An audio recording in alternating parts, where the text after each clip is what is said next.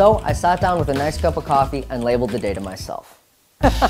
No, that would have taken 4 or 5 hours. That's fucking stupid. Instead, I spent an entire month learning the React web framework and building a website that would allow users to log in and label the data for me. Then I tweeted asking Wall Street Bets members to give me their Reddit usernames. I then plugged those usernames into the Reddit API, got the top 10 accounts with the most Reddit karma who were active on Wall Street Bets. Those 10 people labeled 1,000 posts each, 10,000 posts total, and created the data set for me. And that's how you turn a 5-hour task into a 1.5-month task.